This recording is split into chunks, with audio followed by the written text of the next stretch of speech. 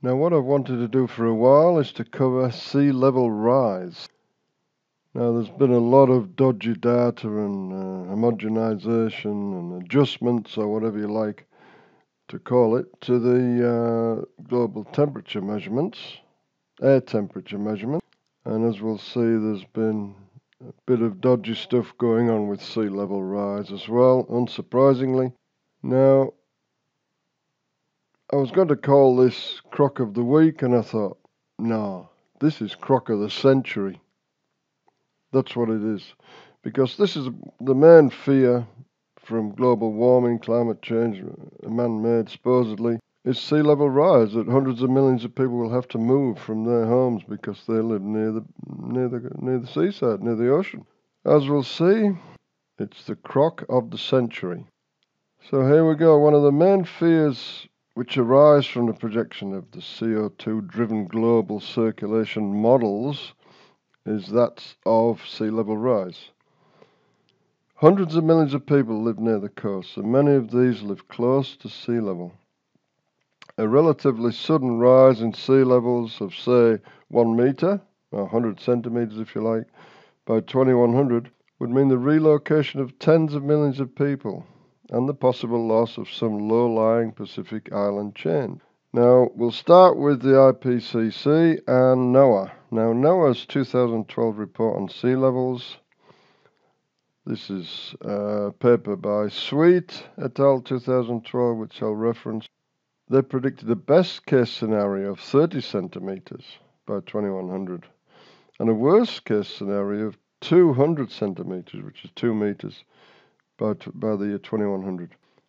Now, in their newly released 2017 report, just released this year, they increased this to 250 centimetres, or if you like, 2.5 metres, which I think in US language is about 8 feet. I'll reference Horton, Rahmstorf, Engelhart and Kemp 2014 for that latest report.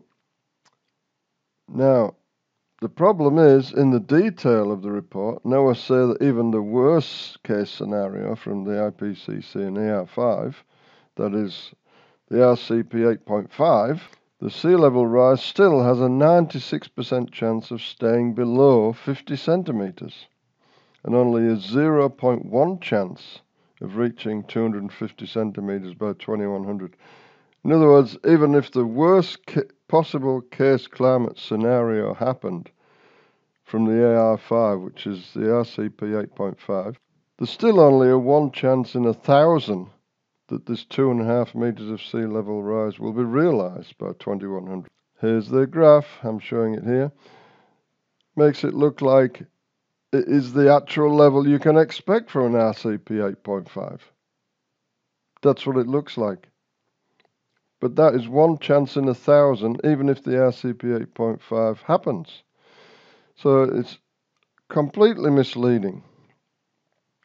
And where do all these massive sea level rises come from? They come from thermospheric rise, which is heating of the oceans, and from melting ice, which cause a eustatic rise in the ocean. So those two, the combination of the two, basically. And here is where they get all that rise in the 21st century from carbon dioxide driven global warming. And here's the forcings from AR5, and they are showing that the anthropogenic forcings are basically 47 times the total natural forcings. In other words, they're saying that 98% of all forcings affecting climate change, or affecting global warming if you like, are now man-made. 98%. I'll show in another video that is another crock of you-know-what.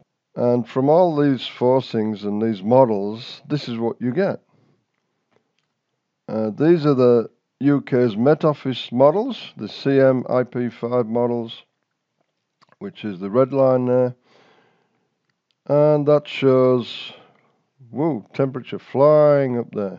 And you can see from the black line, which is the actual temperatures that we've seen, the pause that is for the last 20 years, that their models are completely wrong. Why are they so wrong? Well, the main reason is that they're not inputting into the models climate cycles, two in particular, which we'll come back to. This is more AR5 IPCC stuff from the latest report. And as you see, it shows sea level rise in fits and starts, as you might have come to expect by now. And it shows a recent acceleration. Now that is not actually what happened in reality. The first half of the 20th century was a moderate rise, and the last half of the 20th century, that moderate rise decelerated, as we'll see from the literature. We'll go to Holgate 2007 here, and what Holgate did, they took, this was published in Geophysical Research Letters in 2007, and as you see here, for the first half of the 20th century, they found a sea level rise of 2 millimeters per year, 1904 to 1953, and the last half of the 20th century, 1.45 millimeters per year, 1954 to 2003. So, in other words, a deceleration, quite a significant deceleration in the last half of the 20th century, with the entire century having a mean rate of 1.7. As we know, about 17 centimeters we had right through the 20th century. Now, where did they get their data from? 9 tide gauges scattered across the planet, as you see there. And this is the overall graph, and it shows the variations, the cyclic nature of sea level rise through the 20th century, up and down all the time, but with a general deceleration, as it says in the paper. This level is still decelerating today. Now we'll go to the next paper, which is Woppelmann et al. A previous estimate from Douglas shows 1.84 millimeters per year, but that's after correction for the GIA effect. Now what Woppelmann get for sea level rise is 1.31 millimeters per year, plus or minus 0.3 millimeters. So solving what they call the sea level enigma, that is that the ice melt should be around 0.7 to 1 millimeters per year, and thermal warming of oceans should contribute about 0.3 to 0.4 millimeters per year, totaling 1.3, 1.4. So where do they get 1.84? And the IPCC gets 2.2, as we know. Where do they get that from? It's from extending out measurements over a larger area where they don't have data from. So it's homogenization, exactly what we see with the surface temperature record. It's done for sea level rise as well. Now these are the tide gauges that Woppelmann used, as you see. Huge distribution all over the planet. And we'll skip through to, you can look at this paper if you want, but we'll skip through to the conclusion. Okay, in the conclusions here, they say that there's around 1 millimeters per year contribution from melting of global land ice, and 0.4 millimeter per year from thermal expansion. So total, and they, from the tide gauges, get 1.3 millimeters per year. So plus or minus 0.3. So this solves the sea level enigma, and basically says that the IPCC are way out with their 2.2 millimeters per year that they keep citing. Okay, we'll move forward to another paper on tide gauge sea level measurements by Beenstock. This one was published in 2014. They get a global mean increase of 0.39 to 1.03 millimeters per year through all the tide gauges. Now, they note that the main mean increase for locations where sea levels are rising is 3.5 to 4.4 millimeters per year. However, their findings are much lower than estimates of global sea level rise 2.2 reported in the literature and adopted by the IPCC.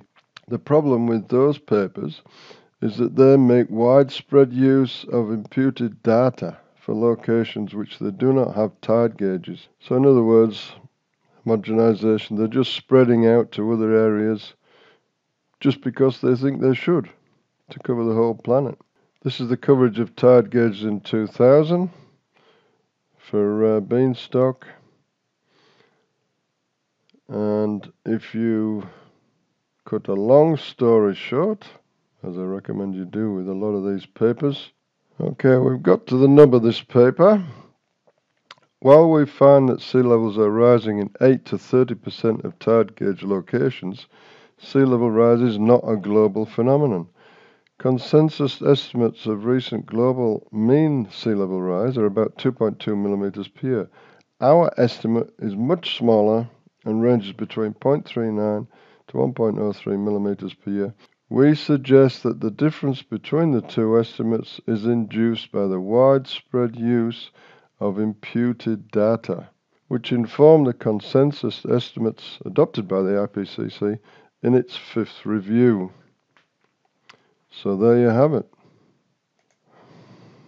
Now we've looked extensively at tide gauges, giving us sea level data. I've totally ignored satellite data because it's inaccurate. Now what we're going to look at now is a paper published in Geophysical Research Letters, 2012 by Gouretski et al. Now this is not specifically about sea level, but it's about ocean temperatures. So it relates to ocean warming and what warming we've seen over the last century or so. Now I think we'll cut through this until we get to the graphs, which I have reproduced here. Now the red is near surface temperatures, and it was higher in the 1880s, so it dropped down to about 1910, which is a low, high in 1940, low in the 1970s, high in the 2000s, and now it's on its way down again. Familiar pattern that we're all sort of familiar with. This is the 60-year Yoshimura cycle. Peaked in 1880, 1940, and 2000. Something that is not in any IPCC report. Now in blue, you've got the deeper temperatures. Slightly deeper, I should say. Now what's interesting is the last 20 years, we've got the pause there represented. So there's been hardly any change in ocean temperatures over the last 20 years. That's confirmed by the Argo data as well. And here we've got a similar graph which shows the 5-year running average. Down, up, there we go. So again we see a deceleration in the rise in temperatures in the near surface of the oceans. The surface, which is in orange, and the near surface, which is in blue there. So a substantial deceleration, I would say. Here we're showing the depths, and it looks like there's been a deceleration in warming at all depths by the look of that. So check it out carefully.